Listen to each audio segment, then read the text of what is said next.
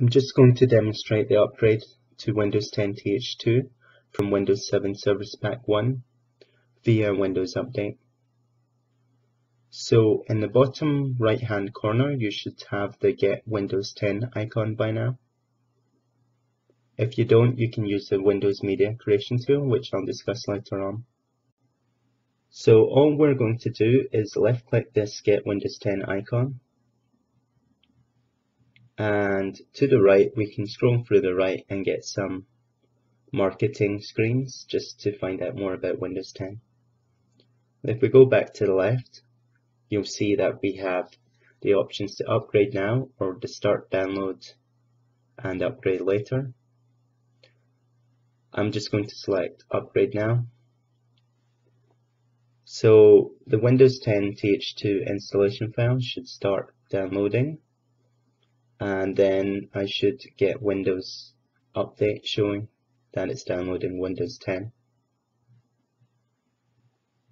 So this will take some time depending on your internet connection and the speed of your computer.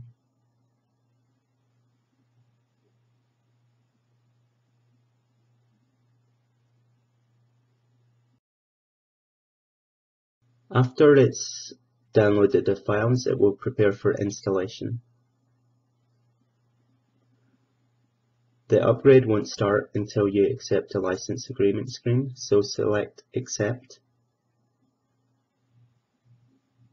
Once you've selected Accept, it will prepare for the upgrade.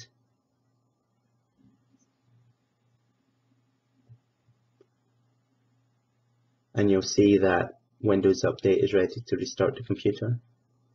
So you'll be presented with the screen, and you can schedule the upgrade for later, or you can start it now.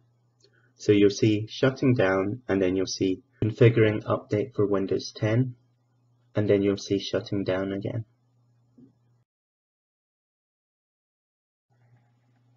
And then you'll see a black screen, and then the Dell BIOS splash screen. Then you should see another black screen, and then you should see loading files. And after the files are loaded, you should see upgrading Windows.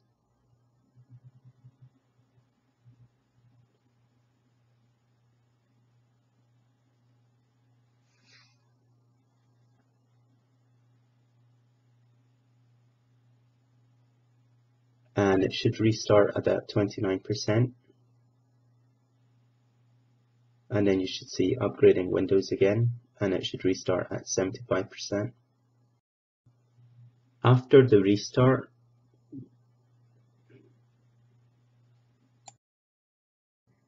upgrading Windows should continue until it gets to 100%.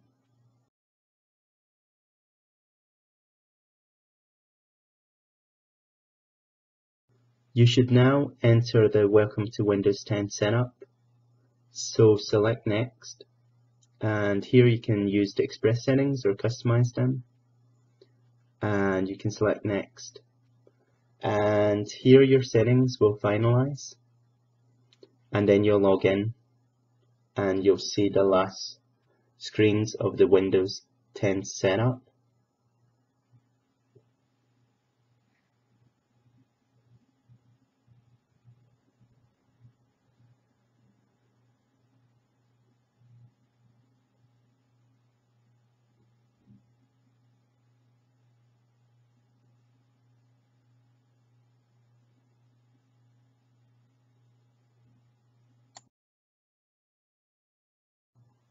So to the bottom right, you'll see some notifications like this app is no longer available. So these have essentially been uninstalled before upgrading to Windows 10. I'll need to reinstall either Windows 10 updated versions of these or reinstall the Windows 7 applications if Windows 10 ones aren't available. Now, I'm unhappy about my Windows 10 upgrade because it's changed my language from English UK to English US. Note the time format is wrong. Note when I right click the desktop it says personalize with a Z, and also finalizing settings was with a Z as well instead of an S. I'm therefore going to roll back to Windows 7 and use the Media Creation tool to upgrade properly.